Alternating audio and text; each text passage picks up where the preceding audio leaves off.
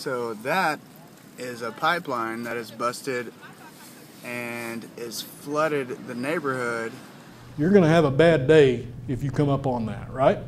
You got work to do. This is what Alan Dodson's bad day looked like. It was Good Friday, 2013. Pegasus pipeline ruptured in Mayflower, Arkansas, spilling 3,100 barrels of crude oil. Major events are obviously very rare, but boy, if they happen, you need to be ready. 2 years after the spill, Dodson is sharing what he learned with first responders in Cushing, Oklahoma, a town that promotes itself as the pipeline crossroads of the world. You know, I've been there. Hopefully you never encounter this, but here are the kinds of things you're going to see, the kinds of things you need to be prepared for, and the value you add, not only now, but during initial response and during long-term response. So that oil started right here. That's the Pegasus pipeline right-of-way. Pipeline incidents are extremely rare. TransCanada is committed to a goal of 0 safety incidents. One of the steps TransCanada takes is to monitor its pipelines 24/7 in this state-of-the-art pipeline control center. If there is an incident, the pipeline can be shut down remotely in a matter of minutes. Being prepared is important.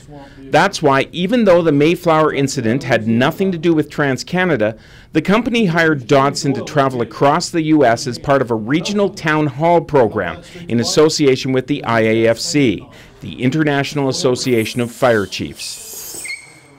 So if you fail to plan, you plan to fail. I think if we can get more of our emergency responders to pre-plan, it's just going to be so much better if something does happen.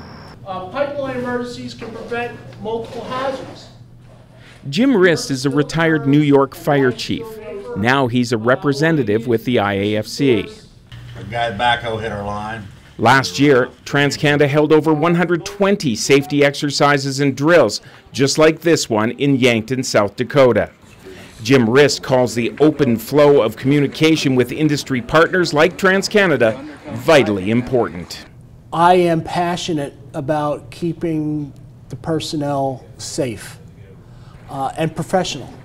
The key is pre-planning. Having an idea, that's why there's so much training.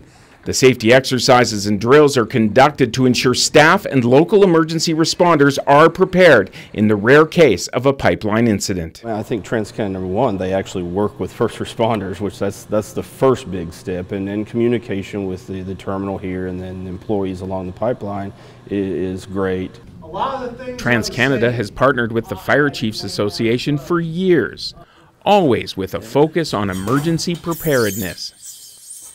Welcome to Pipeline Emergencies 101.